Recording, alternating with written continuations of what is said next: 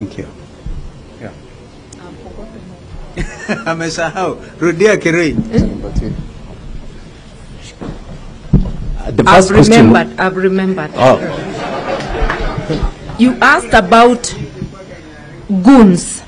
The goons are owned and hired by the government through their party UDA.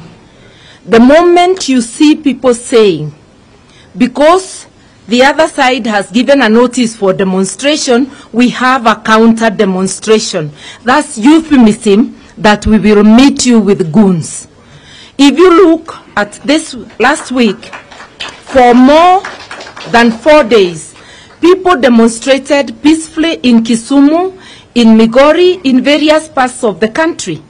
Even yesterday, the demonstrations in Kisumu were so peaceful, including taking a coffin to a police station, and the police were not rattled.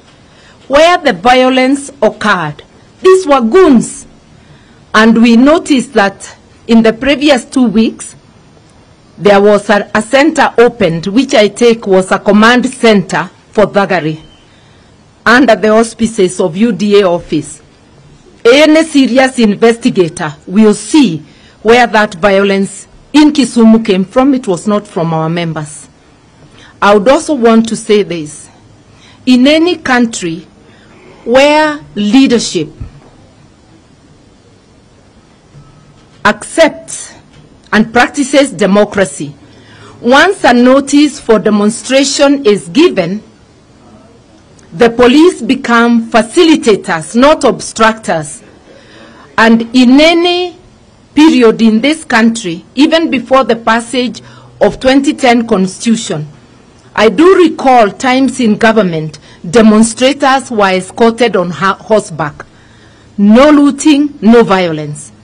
Violence occurs where police go out on instructions to meet demonstrators with the use of unnecessary force. And that is what has happened.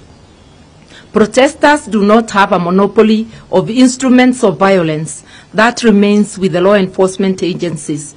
That's why we are commending the many police officers who showed restraint, but cautioning the ones who deliberately broke the law that we shall deal with them in accordance with the law. And we have given instructions to our lawyers. Now, I have again, the second one has disappeared. Can you quickly? The march to State House. May I say this, that as citizens, and if you read the Constitution, we are entitled to march to any government premises. Government means our premises, for which we fund with our